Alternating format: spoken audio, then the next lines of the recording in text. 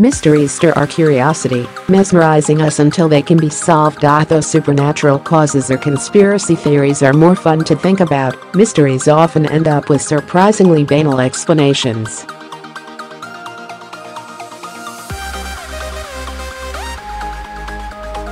However, there are cases which remain unsolved, perhaps forever, and they are often the most intriguing.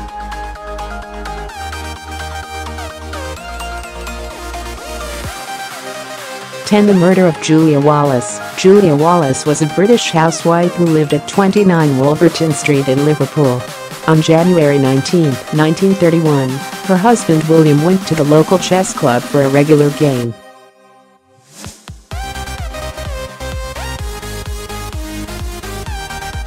When he arrived, he was told a message was left for him by a man named Qualtrough, a name William didn't recognize, telling him to go to 25 Menlove Gardens East. The next day, William did just that, leaving his wife at home.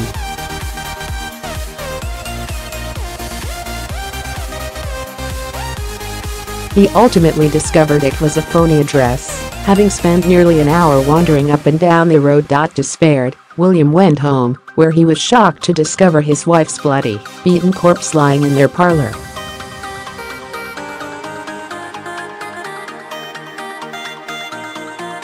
Police arrested William about 2 weeks later, convinced he had left himself a phony message, as the call came from a box only a few hundred yards from his chess club.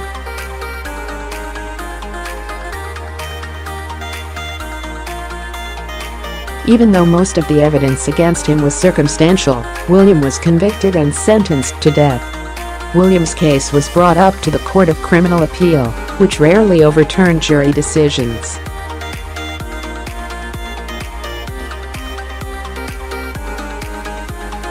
However, the court decided this case warranted it, and William was set free. To this day, no other person has been charged with the crime, and it remains unsolved.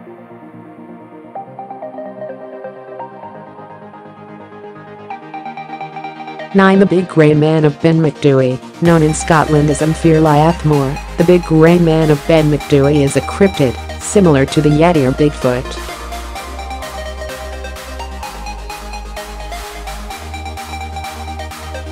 He is said to be found on Ben Macdui, the largest peak in the Cairngorm Mountains, and it first became more than a local legend in 1889, when Professor Norman Colley allegedly saw it.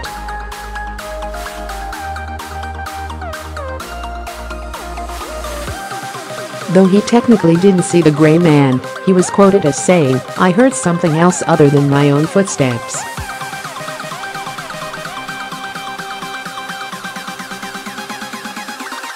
For every few steps I took I heard a crunch, and then another crunch, as if someone was walking after me, but taking footsteps 3 or 4 times the length of my own.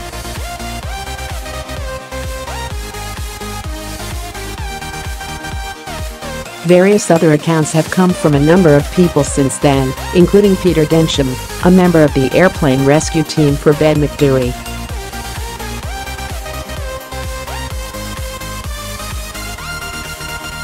Naturalist and mountaineer Alexander Tunian also claimed to have seen the Grey Man, firing 3 shots from his pistol at a figure which charged at him through the mist.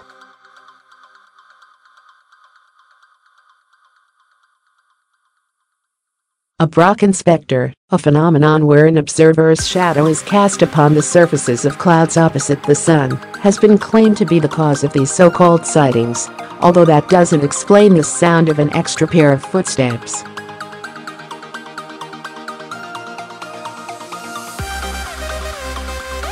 8. The Hesdalin Lights. Sightings of this particular phenomenon go back as far as 1811 and occur in the Hesdalin Valley, which is in the middle of Norway.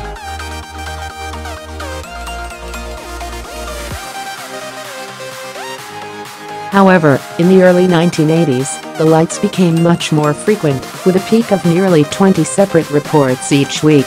Since then, the sightings have decreased in frequency, with observations numbering 10-20 per year.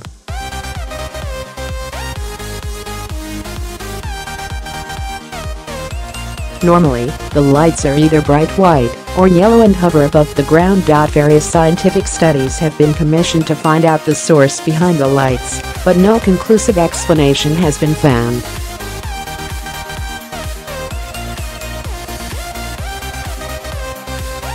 There are cameras stationed around the valley, set up to take pictures of any bright light.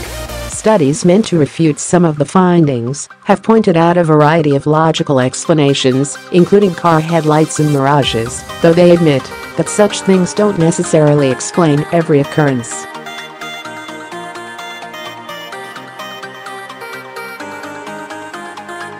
The Great Amherst Mystery. In the latter half of the 19th century, in a little town called Amherst in Nova Scotia, a woman named Esther Cox was beset by what she claimed were poltergeists. Esther lived in a house with her sister and her family.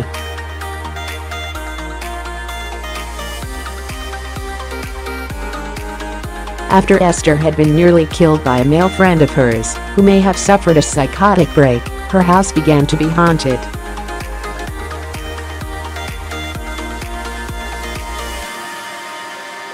After spending some time at another sister's house in a nearby province, because of her failing health, Esther returned to Amherst, whereupon the hauntings began again.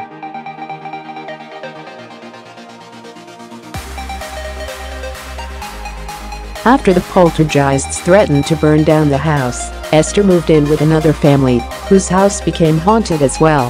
Part-time actor Walter Hubble moved in with Esther, as he was also an occasional paranormal investigator.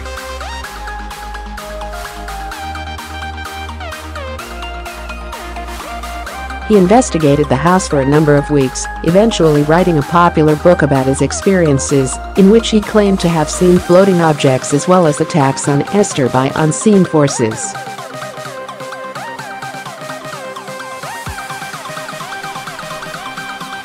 To date, no explanation has been given, though some who have investigated the stories believe it was all a hoax by Esther.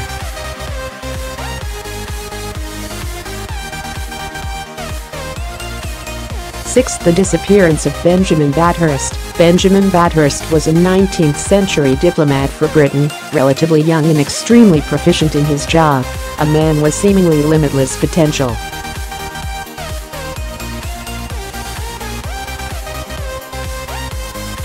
In 1809, after conducting a diplomatic mission to Austria, he headed home, forced to take a more perilous route to avoid the French. He had been trying to convince the Austrians to attack Napoleon's forces.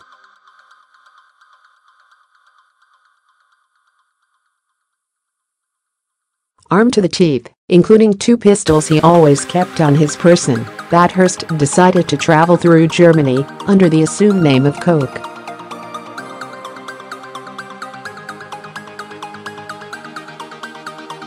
On November 25, Bathurst and his German aide, Herr Kraus, stopped at the small town of Perlberg, resting a while before continuing their journey.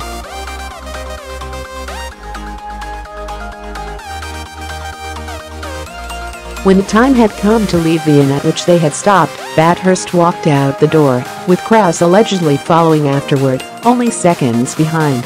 However, when Kraus got outside, Bathurst was gone, never to be seen again.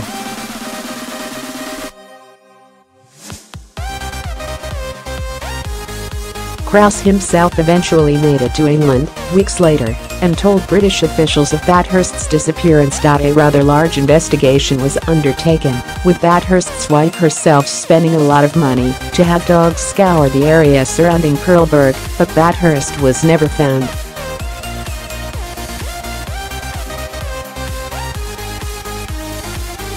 Various articles of his clothing were discovered in the nearby area, but his body remained lost.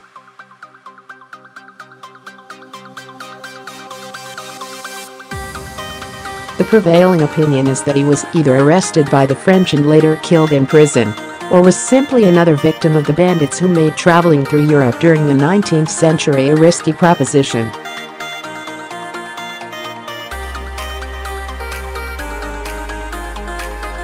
The Lost Sublet Mine. The Guadalupe Mountains, located in West Texas and southeastern New Mexico, are said to be home to some of the richest gold mines in the world, a fact alleged by the famous Apache Geronimo.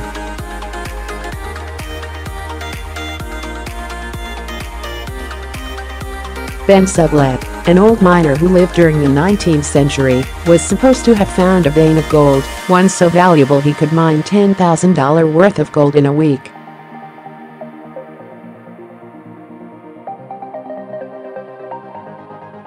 Unfortunately, the only evidence of his mine is a single hole in the ground, which is not much bigger than a man. Long seen as a drunk and a liar, Sublette came into his local tavern one night, throwing down a handful of nuggets and proclaiming drinks were on him.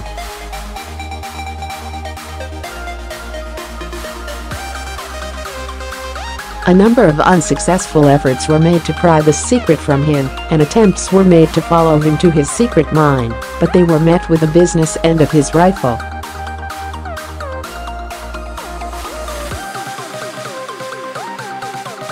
Even when Sublette's young son asked where the gold was located, Sublette told him to find it himself, like his father did. To this day, no one knows where the mine is located, and scientists don't believe large gold veins are even located in the Guadalupe Mountains.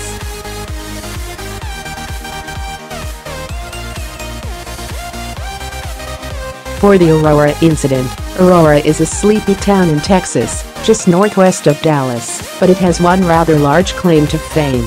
On April 19, 1897, a cigar-shaped flying object, which had been spotted a number of times in the weeks prior, crashed near the village, killing its pilot.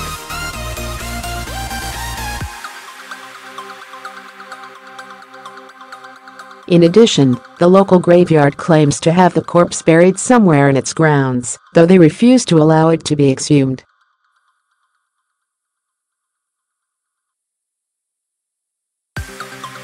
To make matters worse, the alien's burial site is no longer marked, as its gravestone was stolen in the 1970s, when the local legend entered the national consciousness and the media descended on the small town.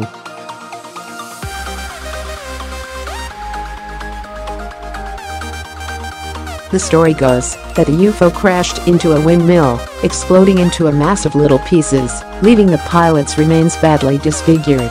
The body was given a Christian burial, and the leftover debris were tossed into a local well.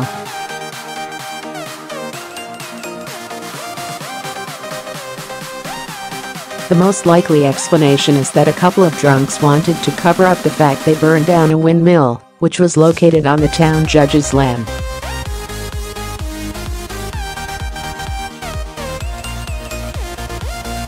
The Black Mausoleum, located in Greyfriars Kirkyard, a cemetery located in Edinburgh, Scotland. The Black Mausoleum is the resting place of Sir George Mackenzie.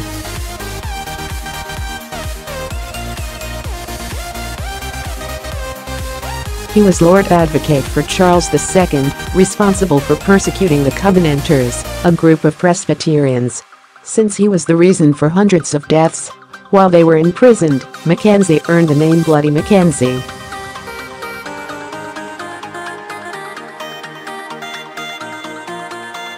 Upon his death in 1691, he was buried in Greyfriars Kirkyard, and nothing notable happened for centuries. However, beginning in 1999, sightings of a poltergeist, as well as a number of cold spots and visible burns and bruises, have been claimed by visitors to the graveyard.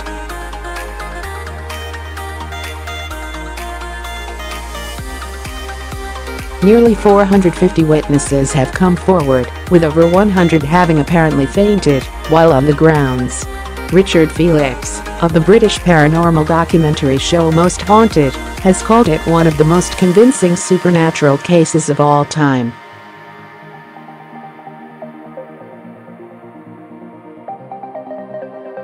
Mackenzie's grave was eventually sealed up, but the attacks kept happening. To date, no explanation has been proven, with psychosomatic and hysterical reactions cited as the most likely culprit.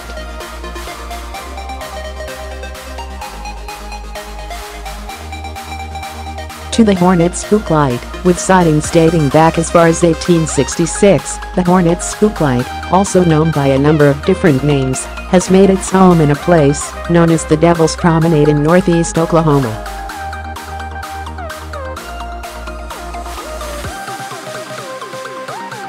Normally said to be an orange ball of light which bobs along a 6.4 kilometer, 4 mi, stretch of gravel road. Legend says that it was first seen by Native Americans who walked the Trail of Tears.